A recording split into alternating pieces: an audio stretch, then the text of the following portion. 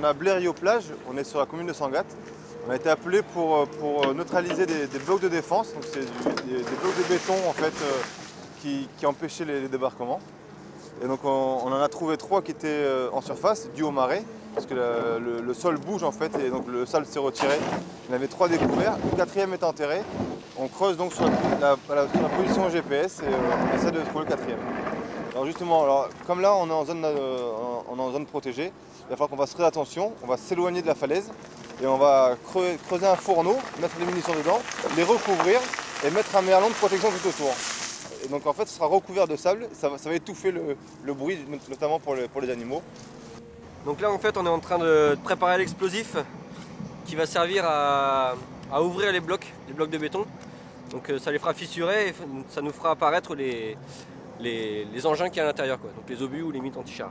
Donc là on va mettre 500 grammes par bloc, donc on va le diviser en 2, c'est pour ça donc on a fait 2 boulettes qu'on va diviser en 2, qu'on va répartir sur le bloc, reliés entre eux par une queue de charge, hein, c'est du cordeau détonnant, et donc ce sera mis à feu instantanément en même temps, Voilà. En fait le pain d'explosif va créer une onde de choc, une onde de détonation qui va faire fissurer le bloc de béton directement, et après ça va nous permettre de récupérer les engins qu'il y a à l'intérieur. Pareil pour un compte à bord à 5, 4, 3, 2, 1, mise à feu.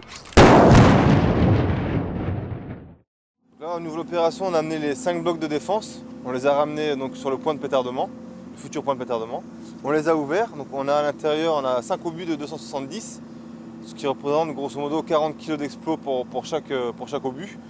Donc là on les regroupe et on s'apprête à les contreminer. On va refaire le merlon et le fourneau. Pour le contreminage, on va les claquer un par un.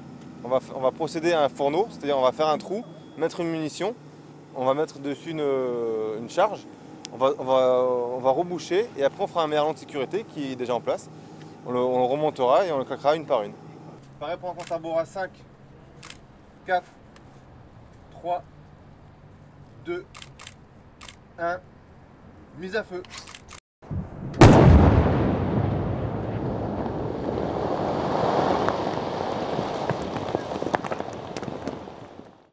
Voilà, donc là on est au résultat, on voit ce qui reste à l'issue de l'ensemble des pétardements. Comme on le voit, la destruction de l'ensemble des obus a pu générer un cratère assez conséquent dû au fort calibre des obus. Et lors du déroulement de l'opération, il n'y a eu aucun raté de tir, donc tout s'est bien passé dans les temps. Donc là, à l'issue de l'opération, pour éviter que cette opération justement ne laisse de traces sur l'environnement, l'ensemble des moyens mécaniques qui ont été mis à notre disposition vont être mis en œuvre pour relisser la plage et donner son aspect originel à la plage, de manière à ce qu'il n'y ait en tout cas le moins de traces possible de l'opération. La marée fera le reste à l'issue lors des différentes marées pour lisser complètement la plage.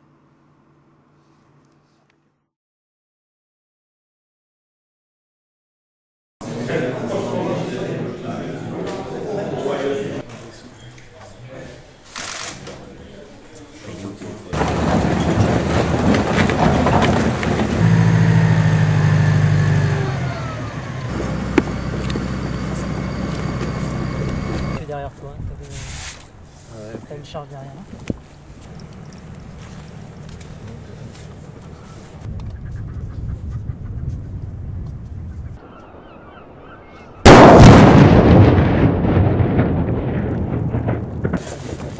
Espérez plus. Ouais. En fait, comme le terrain.